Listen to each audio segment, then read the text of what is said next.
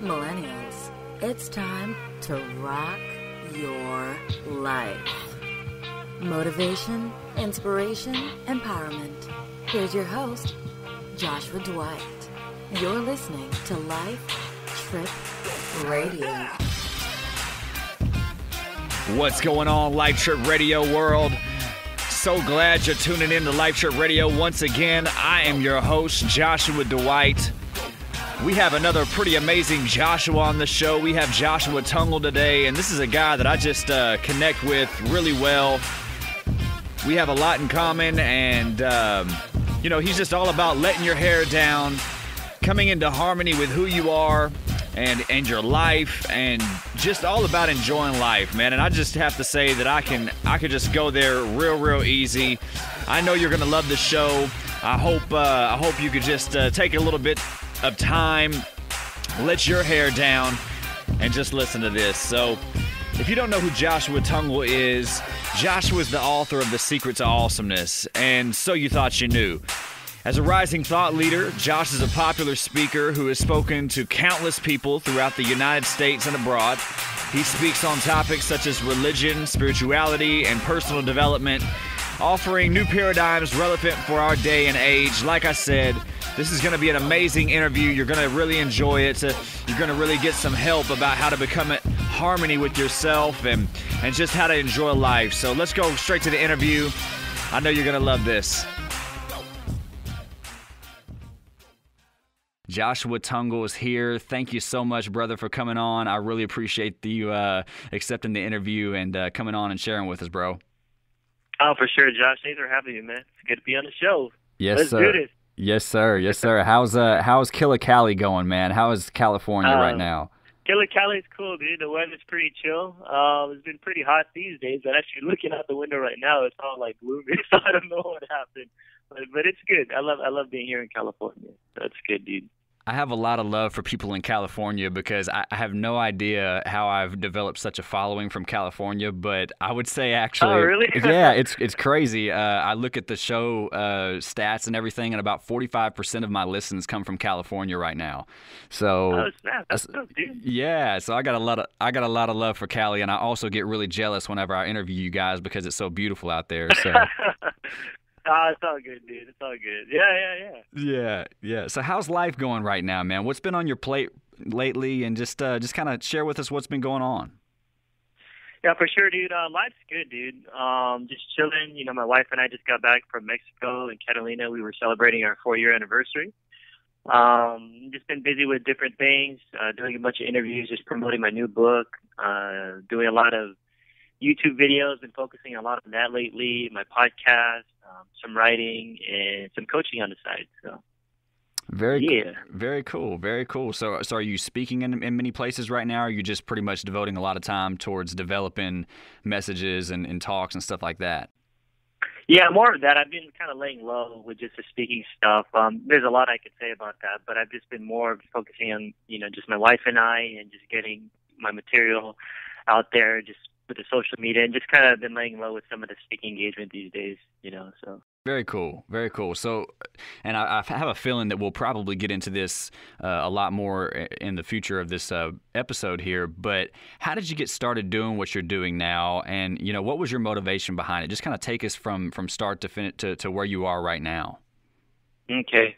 Yeah, as for public speaking, I've been doing that since I was like 17, and then I started doing traveling speak was in my 20s, and then started doing my whole YouTube thing back in the day, almost when it first started, and then just wanting to help people on their spiritual journey, and just especially those who grew up in a fear-based religion.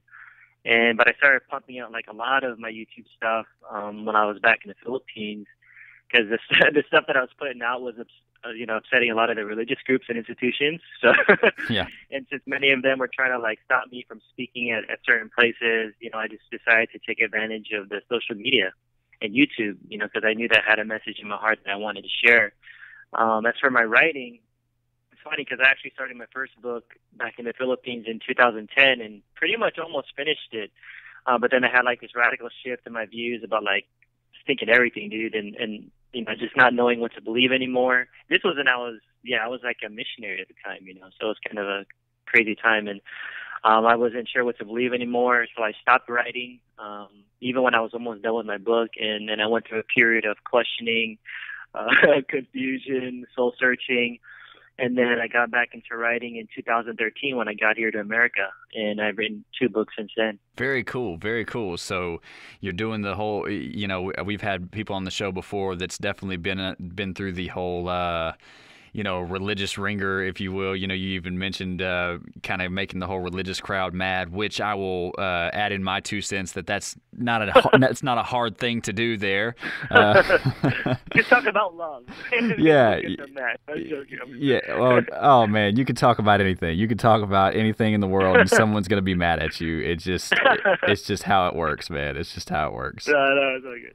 Man, for people that don't know about you, Joshua, usually I ask a question right about now about maybe a certain adversity or challenge that you've recently overcome, and no doubt we may still get to that.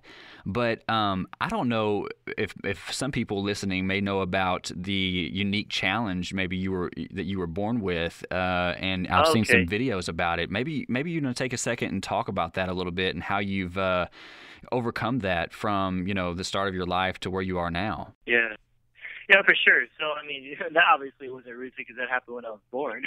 Yeah. So, your audience doesn't know, I was actually born with one hand.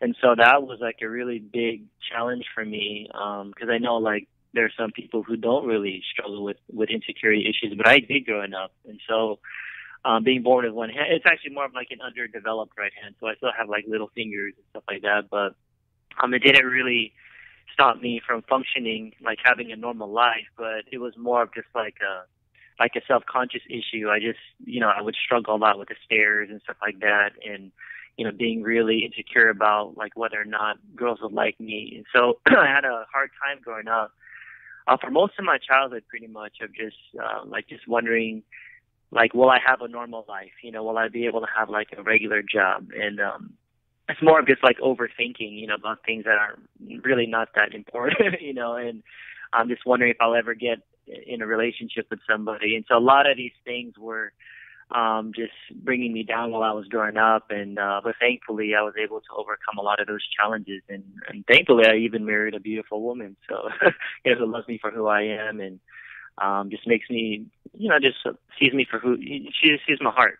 So it's pretty cool. And just even speaking, I remember back in the days, I always hide my hand in my pocket, even when I would do public speaking, which is kind of awkward, but that's how bad it was for me, because I felt like when I speak in public and I take my hand out of my pocket, it felt like the whole world was looking at it. That's just the way I felt, even though it wasn't true. And but I was able to overcome a lot of those challenges a couple of years ago, and I write about that stuff in my book. And it's crazy, dude. It's been pretty good. I've been able to grow a lot through this and just appreciate a lot of things in my life and have compassion for a lot of people who have similarities. And so when I put some of my videos out, just me talking about my struggles and insecurities, I get a whole bunch of messages from people like telling me their stuff that they're insecure about, with their nose and their ears, or their children being born with deformities as well. And it's a beautiful thing to just have people feel safe with me and to let them know, like, hey, even though I've overcome a lot of my fears, I have some weak moments, I have some insecure moments, and moments where I still could get conscious about it for like a second or two. And it's weird, but it's like it's still there sometimes. But I've seen how far I've come. So it's been an interesting journey with that and being able to help people with those things. Now, I know that you said you talk about this a lot in your book, and I'm sure that you detail that out a lot. And I want all of Life Trip Radio listeners to go and look up those books so you can kind of follow Joshua's story here. But give us just a couple of details about how internally you dealt with this, and that you overcome those things whenever they come up, and whenever they came up in the past. I mean, I know obviously marrying a beautiful woman helps a lot with the morale. You're probably all my problems went away when that happened. Yeah, exactly. That was it. That's all you needed, and then morale. Just marry someone and everything's perfect. Yeah. Marry an attractive person, and that's it. No, but what were some of the details of how you overcame that and how you overcome that now whenever those issues arise? Yeah, Like, I think a lot of it had to do with, just instead of asking, like, I asked the why question a lot, when I was growing up. Like, why me? Why me? And, like, what did I do, to deserve this? And I just felt so different. That was the thing. I just felt really different, even though it was not true, because I was very normal. I was like a normal kid, but I just felt different. And so instead of focusing on the why, I started focusing on the what. And I started thinking about, like, what I could be thankful for in my life. So, like, even if, as I showed my hand in the video that I put out not too long ago, like, I still have, like, a poem. And so I noticed, like, I was still able to do a lot of things, even with my underdeveloped hand, so I don't know if you know this, but I also grew up, like, as a B-boy. I was a breakdancer pretty much my whole childhood up until I reached college. And, I never, my hand never stopped me from doing the things that any typical kid would want to do, like playing sports and all those things. Another thing that helped me other than gratitude was just realizing that a lot of the fear and the self-consciousness was just all made up in my mind. Like, it was just all like, oh, this person's going to think this, they're going to be disgusted by it, no girl would like me. And that's just what worry does. Worry is just a bunch of stories that we make up in our head.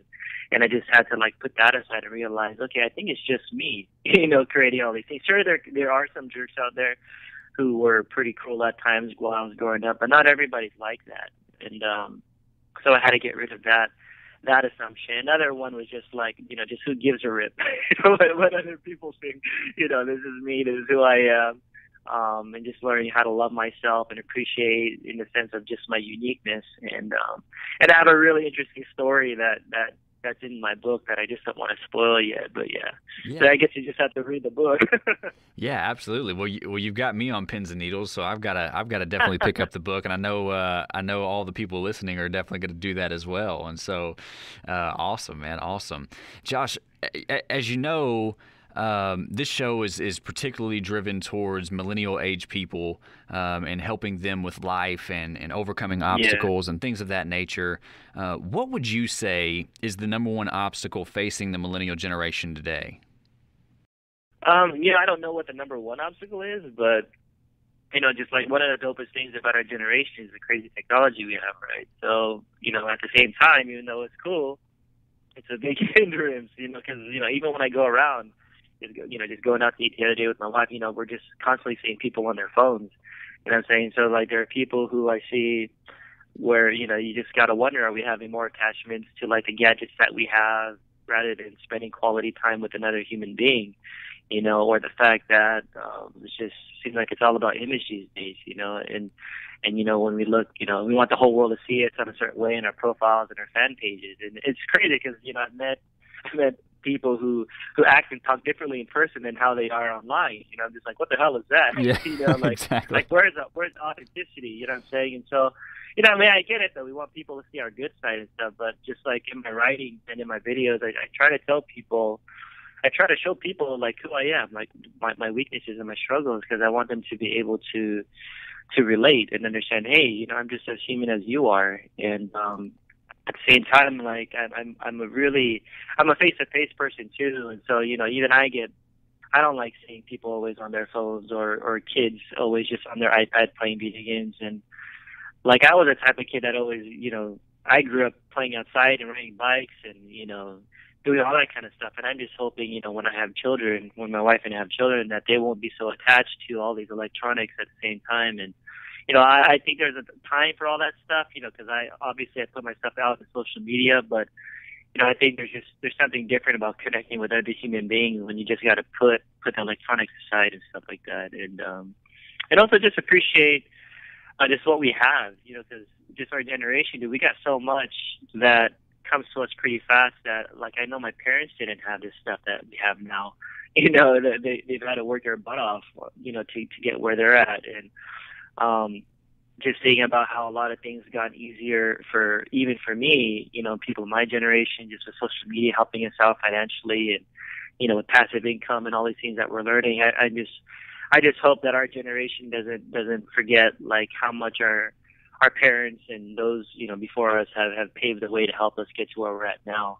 You know what I'm saying? So.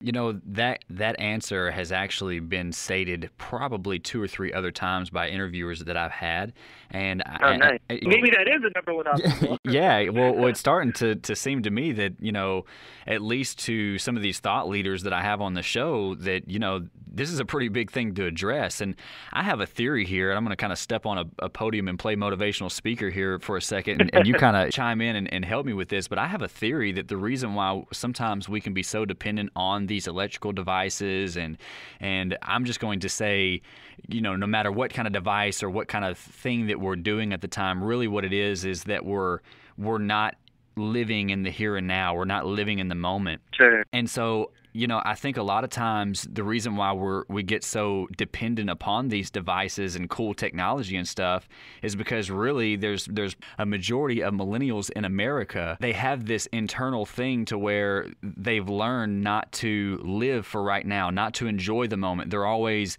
waiting on what's going to happen, waiting on what's going to be in their future, waiting on who they're going to marry and what kind of job they're going to have in the future, instead of just enjoying putting the phone down, putting whatever it is down that's distracting them from what their reality is right now, and just saying, man, I'm just going to enjoy what is right now. And to me, that's been one of the biggest things in my life, to really just find peace and find rest and to enjoy life, if you will. Do you agree with that statement? And what would you say about that? Yeah, I think so. I agree with that. I would even add on just like, there could even be issues of a fear of intimacy with people, or being vulnerable with people, what I'm saying? Because it's just like, it's easy, like when you're just chilling with someone, like at a table, and then you're just playing with your phone, but it's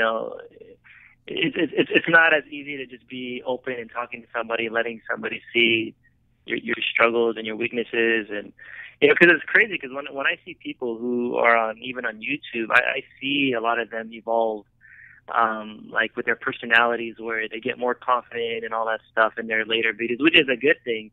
What I'm saying? But I'm just wondering, like, are they like that in private? Like with people, and I mean, they can do whatever they want with their social media, but all I'm hoping for is that people will be as authentic as possible and just be themselves without trying to be a certain way, just so other people will like them. What I'm saying? So, like even for myself, like I've been putting out, because a lot of times people see a lot of my serious side.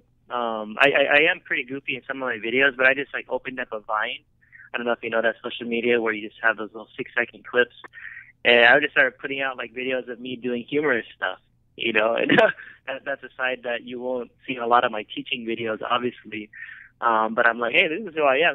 This is what I love to do. I love making people laugh. Right. And I just want people to see that other aspects of me, because I don't want to be labeled, this is Josh, he's this.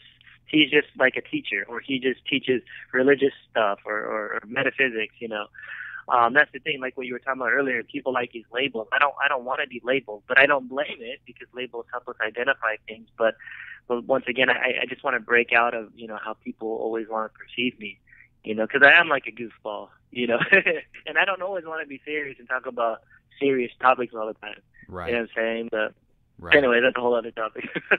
Yeah, well, and you're hitting on a pretty key topic here. Let's dive into that a little bit more here. What would you say is a way for our listeners? They're struggling with that self-worth thing. They're struggling with that the identity of who they are, and becoming comfortable with that. What are some tips that you can give our listeners on becoming comfortable with their identity and who they are when they look in the mirror and things of that nature? Yeah, I mean, for me, right, it was more of like as I mentioned earlier, just kind of counting your blessings, what you're thankful for, and just start, when you look in the mirror, I know there are some things that we all could struggle with, the things that we don't like about our bodies, but start looking at the things that you do like about your body. And when you start talking about, like, hey, I like my hair, or I like this, or whatever, I mean, it's interesting, but you do start to feel better when you start focusing on the positive things about yourself. Because I don't know if there's anyone that like totally hates themselves. I mean, maybe there might be a lot of negatives that we don't like about ourselves, but there's always something good that you can find if you look for it. What I'm saying? But a lot of times people aren't looking for it; they're always looking for the bad. So even though you have like this beautiful face, they're just looking at that one thing that they hate about themselves, and it just kind of like colors everything else of their perception of themselves. You know what I'm saying? So, and I would just encourage people, like, start looking at the things, start looking at yourself in the mirror, and start talking to yourself and saying hey, I love this about you, or even saying I love you to yourself while you look in the mirror, which could seem kind of awkward in the beginning, but it could be a beautiful thing when you actually look at yourself in your eyes in the mirror and you tell yourself that you love yourself. It could be very empowering, in my opinion, and give you a greater sense of self-worth, of knowing just how valuable you are, because you are, in my opinion. So, yeah, just focusing on the good. We are talking to the author of The Secret to Awesomeness, Joshua Tongol, on Life Trip Radio. He is really helping some people out right now. I know that he is. And so I really appreciate you listening right now. We are going to take a break. And right after that, we are going to come back with Joshua Tongol and keep him dropping these wisdom bombs on us. So stay right here. Life Trip Radio listeners, I have some exciting news for you. As a listener of Life Trip Radio, Audible.com is now offering you a free month of Audible book services and a free audiobook of your choice. I personally love my Audible account because I'm often on the go all the time, and frankly, I multitask a lot. So sometimes finding the time to sit down with a book every day can be kind of challenging. However, I absolutely still love to read. Audible has helped me so much by giving me a huge selection of the books that I really want to read and puts them on my phone for me, ready to listen to anytime I want. You can take advantage of this free month of audiobooks and get your 100% free audiobook today by going to audibletrial.com/lifetrip. That's audibletrial.com/lifetrip. Go enjoy a free audiobook on me, and one more time, that's audibletrial.com/lifetrip. All right, Life Trip Radio, we are back with the author of The Secret to Awesomeness, Joshua Tongol. He has just been able to be really transparent with us and helping us out with a lot of different issues and hot topics right now. We're going to just keep on rolling the way that we were. Joshua, can you tell me who are some key people who've influenced your life, kind of lifted you up and helped you make you who you are today, whether that be, close people or whether it be far-off mentors like people that you admire that are authors or things of that nature? For sure. I'm a hardcore reader. So, like for back in the day, like when it comes to my religious journey, I know the writings of Brian McLaren helped me a lot at one time. So there are people like Brian McLaren, John Shelby Spong, Bart Ehrman, a lot of the guys that are like thorns in the sides to like religious fundamentalists. I don't agree with everything that these people say, but they got me thinking about a lot of things that I didn't really think about back in the day growing up as a religious person. Carlton Pearson, who's actually a friend of mine, and he endorsed both of my books.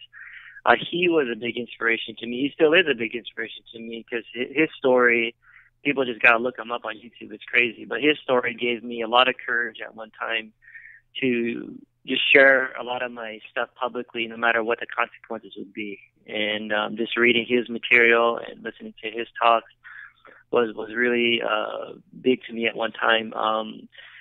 Other important people are my close friends from the Philippines. They were the ones who always had my back no matter what. They were with me through thick and thin when we were going through a lot of crazy things there in the Philippines while we were receiving a lot of criticism for the stuff that we were teaching out there.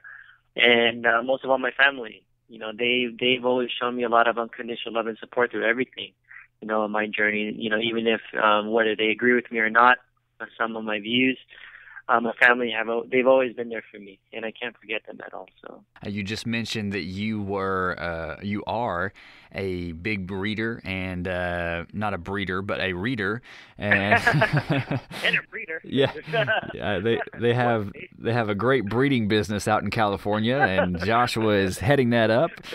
That's his next vocational passive income experience. Exactly. We'll have him on the show about that next time.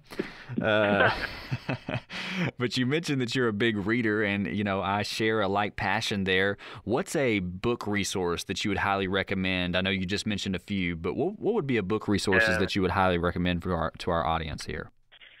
Yeah, there's a bunch, dude. One of the books that I recommend to a lot of people, because it could just help you out in life in general, is called The Biology of Belief by Bruce Linton. And a lot of it has to do with just healing of the body, but to me, it could help out just life in general, showing on how our beliefs affect our biology, in our bodies and stuff. It could even help a person when they're pregnant and stuff like that. So it covers a lot of different topics. Another book that I like that's right at a popular level is called What the Bleep Do We Know? And it's about a book that kind of bridges science and spirituality.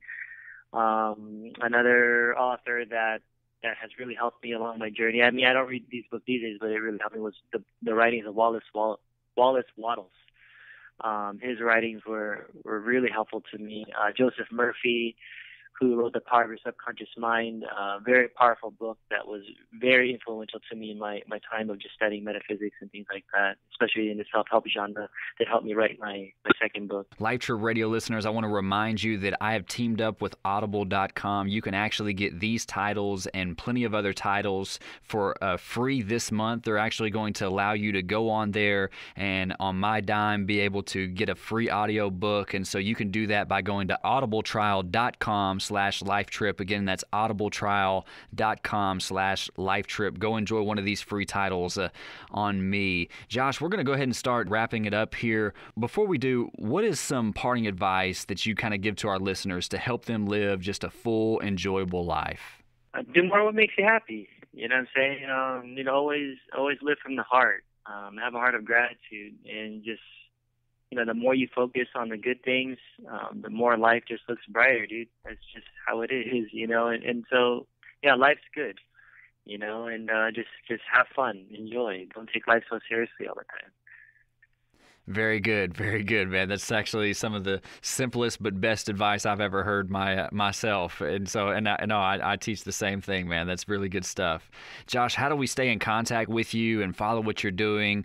And if you want to, go ahead and make a plug for any books or merchandise you have at this point. Yeah, for sure. My website is joshuatongol.com, JOSHUATONGOL. And so I have a bunch of my videos up there. And I'm all over social media, so you can find me on YouTube, Facebook, Twitter. Want to see my comedy stuff, go on Vine. and then I just came out with my second book. So my first book is called So You Thought You Knew. That has to do with a lot of my religious journey, or I talk about like the big topics of religion and my faith. And my second one is called The Secret to Awesomeness, which is more of a self-help metaphysics book where I talk a lot about the big topics of life. That everybody deals with, stuff like loving yourself, money, healing, following your dreams, and a whole bunch of other topics. So, yeah, that's how your audience could stay connected with me. So it'd be awesome. Just hit me up and message me if you enjoyed this interview. Yeah, very good. And so can we purchase that book on joshuatongol.com? Can we purchase it on Kindle? Where can we purchase that at? It's on Amazon. I mean, you could get it on Amazon as paperback, Kindle, and just as you mentioned, it's also an audiobook on audible.com. So. Very cool. Very good, man. Very good. Man, Josh, I really appreciate you coming on the show. Again, Life Trip Radio listeners, that is joshuatongol.com. It's not going to be hard to forget because Joshua actually has one of the coolest names in the world. I'm not going to mention another person that actually has a really cool name as well, Joshua, So, I'm pretty partial to the guy just because he has a really awesome name. So you need to go on Twitter. You need to follow this guy. You need to go on Facebook, like his stuff. And I'm pretty interested to go check out the Vine stuff now because I guess Joshua Tongol has a little comedian in him as well, so we got to see that. Man, we really appreciate you stopping by, Josh, and man, I really appreciate your openness to just share with us and your transparency. I know people have enjoyed it. I've gotten some stuff out of it, and I know other people that have listened has as well. Oh, thanks, Josh. It was good to be on the show, bro. Keep up the good work. Awesome, man. We'll talk to you soon, buddy. Thanks, bro.